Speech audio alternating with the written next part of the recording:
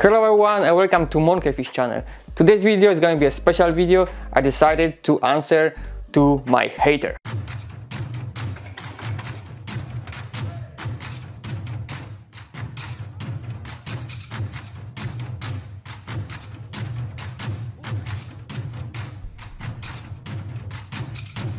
I don't know if he is a hater, but he left two mean comments to my Wing Chun video. And to one of those comments, YouTube decided to hide just to not hurt my feelings, but I have seen it anyway. This is why I decided to make this video. In the video I said that if you are fast enough, then you can stop the knee strike completely. But if you are a little bit too slow, then you can at least absorb something on your hands before you get hit in your belly. And this sounds pretty much correct. I saying you are far too weak to absorb an actual day boxer's knee. I was thinking after this comment that maybe I'm wrong, but I asked some of my friends who train combat sports or martial arts what they do about the knee strikes, and they also block me with forearms. I always block him with forearms in all my sparrings and always works pretty well to me.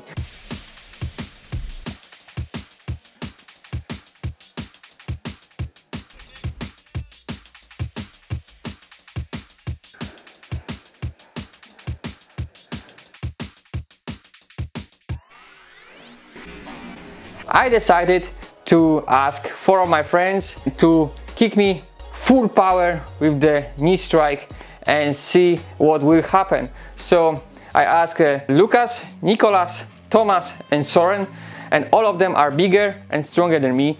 So you can see if it's even possible. So we make a test. First they kick to the pillow so we can see what would happen with me if I do not block this kick.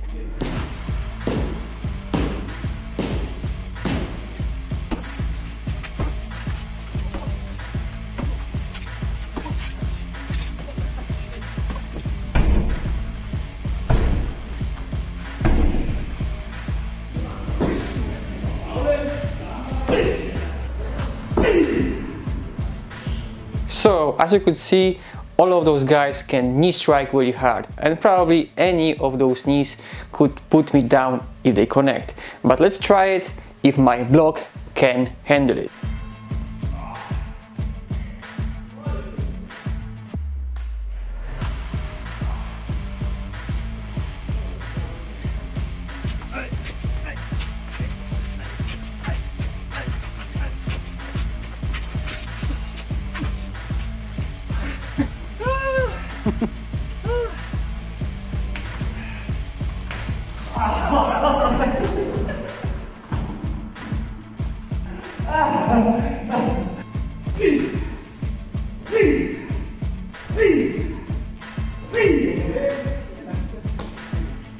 So every time the story was exactly the same.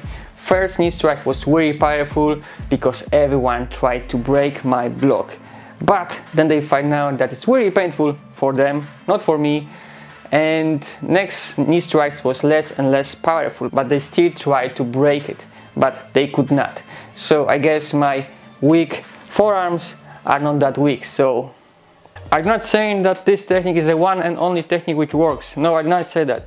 I just show you the technique what you can try it out for fun, because martial arts you can do also for fun. Actually, this knee is from Soren I felt the most, because when I block his knee I could feel some tingling in my fingers, and normally I do not experience something like this because my forearms are pretty hard after Wing Chun and karate training. In my opinion, I felt like this because his weight is almost twice like mine, so he have a much more power. But even that, I could stop him, so it looks like my block worked. The trick in this block is that I'm stopping the movement just before it starts. So I'm hitting here, close to the hip, not close to the knee. So I'm hitting this soft area on the thigh. This is why it was so painful for my partners or opponents. Of course, it's possible to stop it close to the knee, but it's more difficult. It's the same if you try to stop the hook. It's much easier to stop it here than in the end of the arm. The same with the stick. It's much easier to catch somebody's stick here close to his hand than in the end of the stick, because this is the most powerful part of the weapon, and this is the same with the arms or legs, because end hit the hardest. Moment, I know what you are thinking. You're going to write, oh, this is not the technique what he used in this video. It's not possible to block it and catch the knee. And I asked my friend to kick me again. I didn't tell him that I'm going to try to catch his knee. I just said, kick me as you did before, and I'm going to block it again. And you never guess what?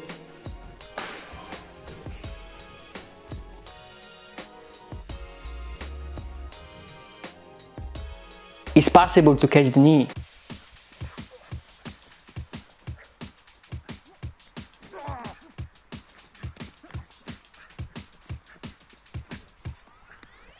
In my old video I said that if your reaction is good, then you can stop completely this attack, but if you are too slow, then you can at least absorb something for your arms before you get full power strike to your stomach.